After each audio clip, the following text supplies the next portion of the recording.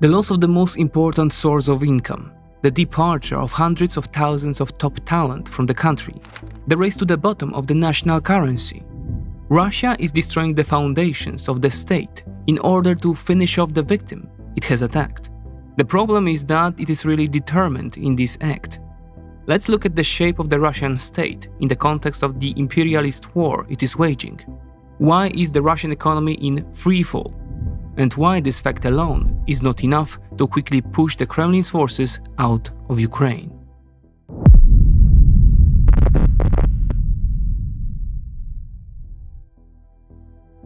Without money, you can't wage war. This is a self-evident fact. Therefore, the moment the first Russian tanks drove onto Ukrainian soil, in Western cabinets, the natural response to the criminal invasion was to slash the source for its financing. In other words, the West began to shape sanctions to make the engine of the Russian economy inefficient enough to quickly obliterate it when faced with a robust Ukrainian army, backed by military and economic resources flowing from the West. In the short term, however, the war itself has triggered a massive increase in hydrocarbon prices. According to some estimates, including all connections, this sector alone accounts for as much as 60% of the Russian economy. This is how we describe the situation in our recent material on the state of the Russian economy.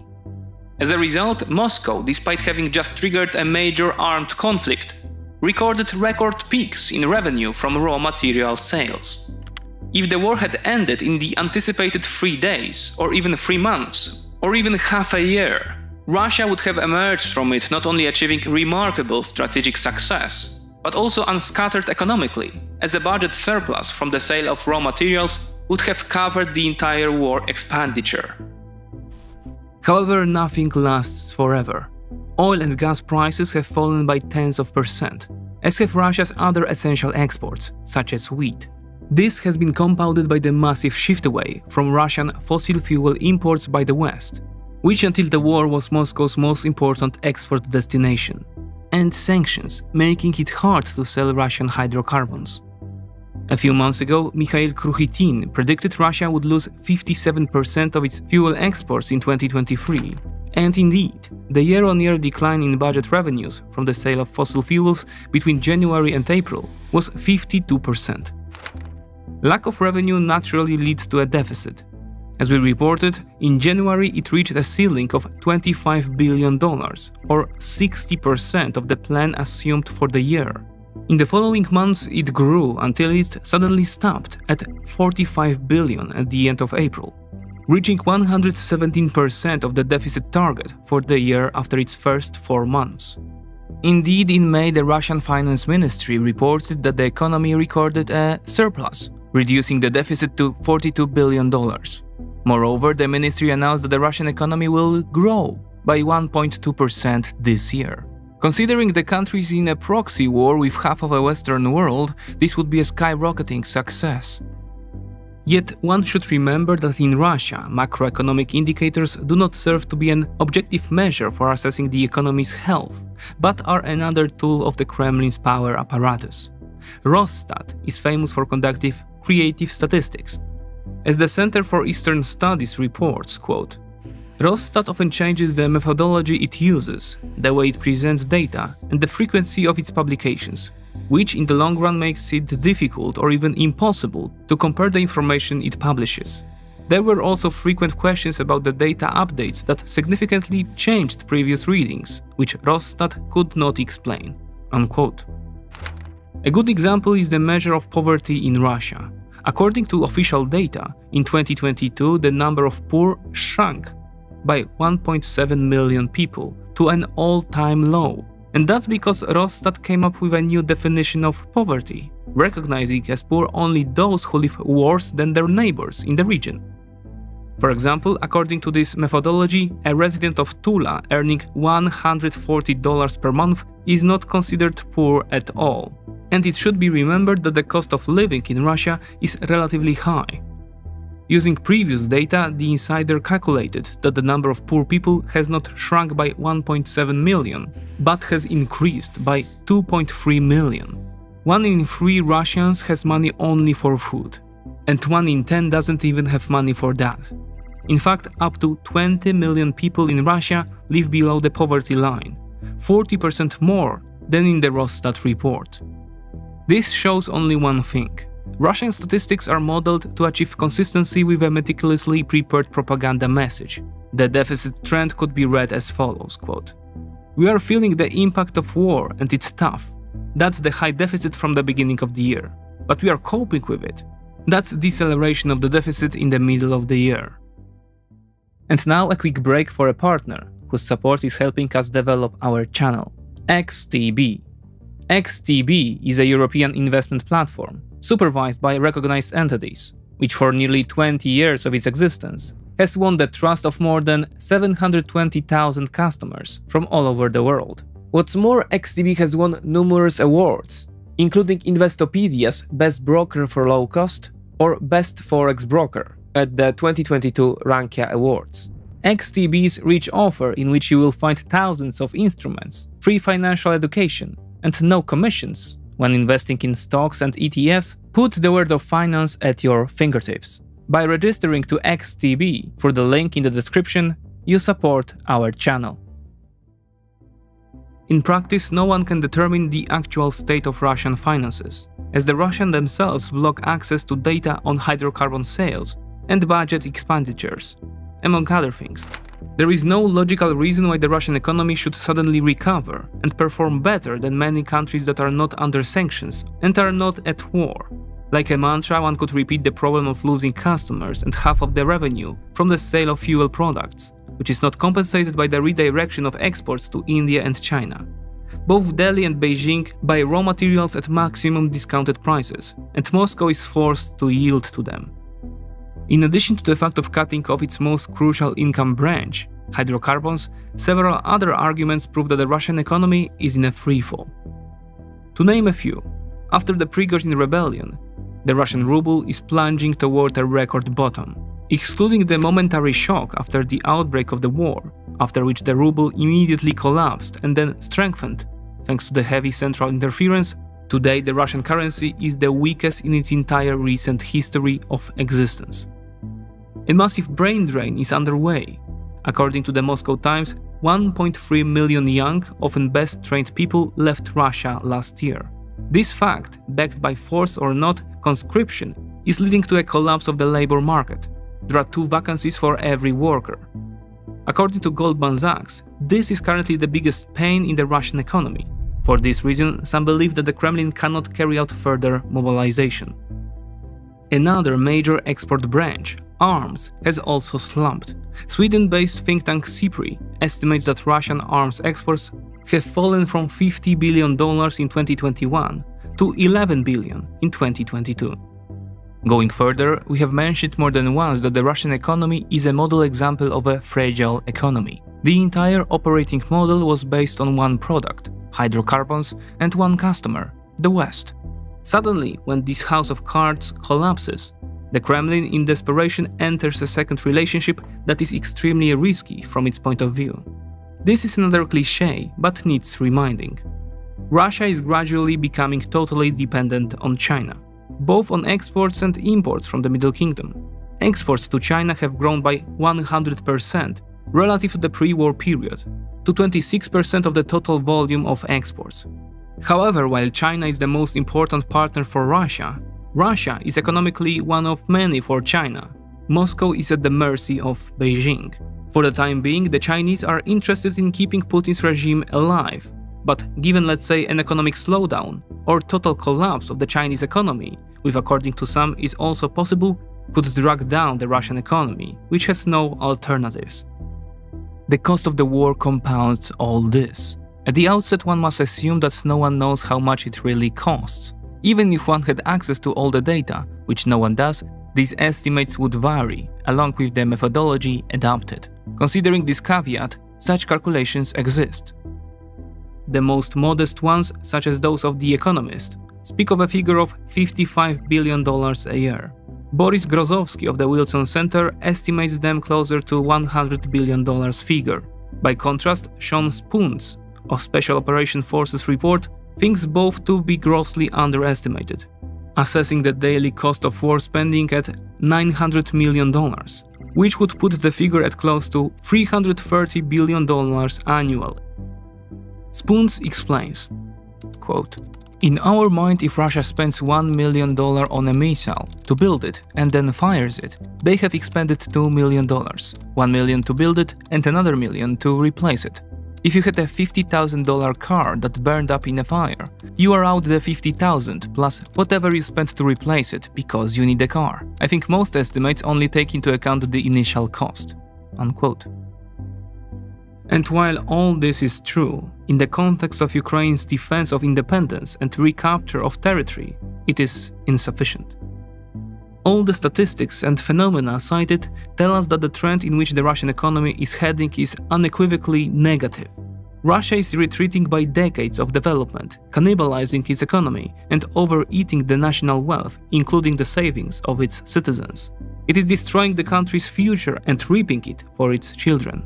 All for the sake of maintaining the war machine, today. In a word, Moscow is consuming resources from the future to cover the costs generated now, and it is doing so primarily at the expense of its people. The central government's actions aim to transfer capital from the people to the government. Part of this process includes the massive nationalization of Western companies that have exited or are exiting Russia right now. As the Financial Times reported, these are being taken over for half price. Quote, "Any sale must be at a discount of at least 50% to market value, and 10% of the proceeds are allocated to the Russian budget." Unquote. An anonymous person involved in the procedure tells FT, quote, "This is privatization 2.0, just like in the good old days," says the source, referring to the looting of Soviet property in the 1990s. In this way, Putin wants to compensate the oligarchs for their losses in the West. At the same time, it means that no established company will invest in Russia for decades, because its risk rating Excel will shine red from top to bottom. Quote, "It's like Venezuela, they are giving best to their cronies, and then everything will go to shit," unquote, says the Moscow businessman. Moscow is cannibalizing its economy at the breakneck pace on a macroeconomic scale. It is destroying its future. The problem is that the time horizon used in macroeconomics and war differs. In the former, we are talking about decades, years, or at best quarters. On the battlefield, on the other hand, every hour and day matters, while in a week the situation can turn 180 degrees. Another critical factor is, let's call it, the disproportion of involvement. As a starting point, we can assume that Ukraine is 100% involved in the war, meaning all sectors of the state are subordinate to it, and the bulk of society is involved in one way or another. Looking at Russian actions resulting in internal self-destruction, one can assume that Moscow is at least 60% involved. By contrast, the West, which is the foundation of Ukraine's persistence in the war, is at best 5% involved. Although more often than not, that share would be closer to 1%. Looking, for example, at costs incurred in relation to each country's GDP. Russia is clinging to its misjudgment about triggering a war that collapses its economy and prospects. Nevertheless, this high level of involvement allows Moscow to bear costs that Ukraine cannot bear, due to its smaller economy, and costs that the West apparently does not want to bear. Thus, all indications are that the current sanctions economic architecture is insufficient to stop Russia with strictly financial factors. So what can be done in such a situation? Apart from continuing and increasing military aid to Kyiv, it is necessary to close the sanctions loopholes, wisely and referring to the cited mechanism with great involvement. The following are examples of recommendations. Robin Brooks, the chief economist at the Institute of International Finance, has been calling for months to target Russian oil sea transport. Russia relies on the Greeks for up to 60% of its maritime oil transport. Moscow does not have a large enough fleet to do this on its own, while the pool of tankers on the world market is limited. The West, in this particular case the EU, has the means to stop Greek tycoons facilitating Russian oil and potentially minimize the likely losses to the Greeks. Brooks also calls on the G7 to lower the oil price cap from $60 to $50. Another potential area of action is suggested by The Economist, reporting that only $100 billion of Russian oligarchs' assets are frozen abroad. That's 25% of the total, estimated at $400 billion, making most of it available for use.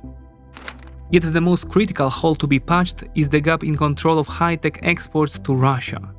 Even though the Russian war industry relies on them, and the West knows it, key components continue to reach Russia. Kamil Gałayev points out to Russia's dependence on industrial machinery, most of which comes from Europe. More concrete in numbers is a report prepared by the Kyiv School of Economics. One of its authors, Elina Rybakova, admits that Russia obtains as many vital components for its military industry as it did before the war.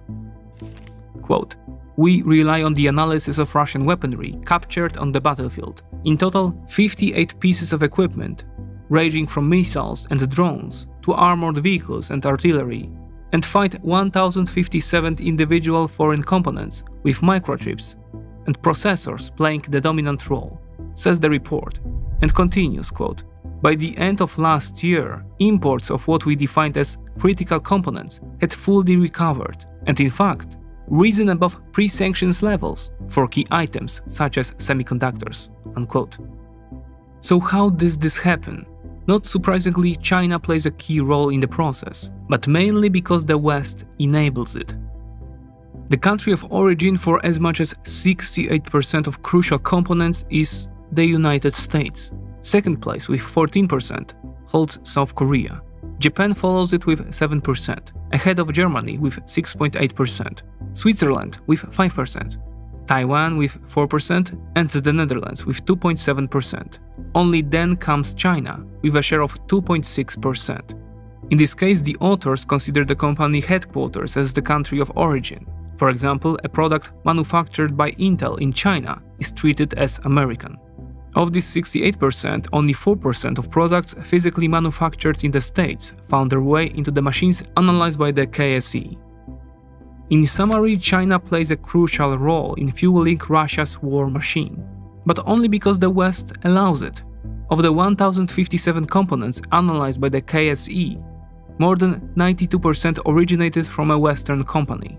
Yet most of these 92% were manufactured in East Asia, in China, Malaysia, Vietnam, South Korea, or Taiwan. Then they are exported to Russia, most likely from China, which, including Hong Kong, accounts for 71% of the vital component exports found in the research. The NATO country, Turkey, holds the second export spot, which says a lot about Ankara's policies. So what can be done in this situation? The report's authors point to several areas that require decisive intervention. Among other things, they call for better information sharing to quickly detect attempts to evade sanctions. Cooperation with the major manufacturers whose products find their way to Russia would also be highly fruitful. As they know their structures best, these companies can be most effective in blocking attempts to sell their products to Russia, including through intermediaries. This would also help to target them in third countries.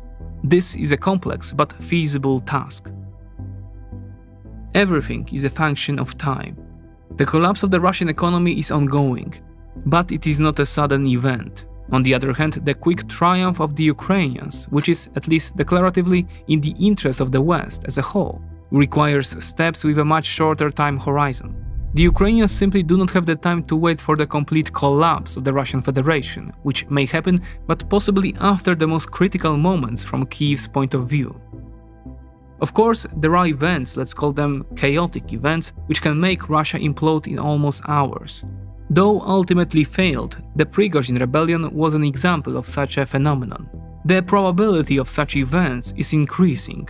Along with the impoverishment of Russian magnates, the proliferation of the Russian poor, and the continued exposure of the weakness of Russian structures. Still, it would be irresponsible to pin hopes on fundamentally random incidents. The West is not a fully cohesive entity, but it has demonstrated the quantities of cohesion that has given Ukraine great hope. Today, to bring this war to a just end, that is for Kyiv to regain the territory it has lost, a further push is needed to patch up the sanctions breaches and plug the Russian Hydra.